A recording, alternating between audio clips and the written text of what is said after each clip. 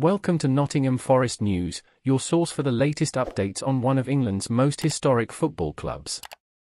The manager of the England national football team, Gareth Southgate, has been asked about Morgan Gibbs-White, a talented young player from Nottingham Forest. Although the 22-year-old is on the radar of the national team, he has been selected for the under-21 squad this time around. Gibbs-White joined Forest in the summer and was the club's top target after their promotion.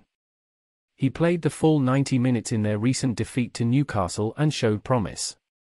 The player has a bright future ahead of him, having been managed by Steve Cooper during his time in the England under-17 squad.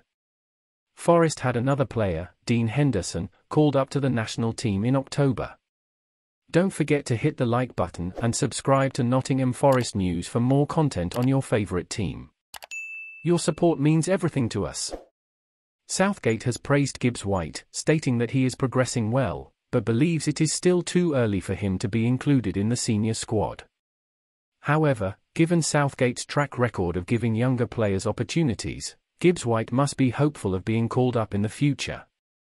Gibbs-White has impressed Forest fans with his creativity, but his teammates need to get him on the ball more often. He could go on to have a successful career and potentially play for England. Hey there! Thanks for watching our video.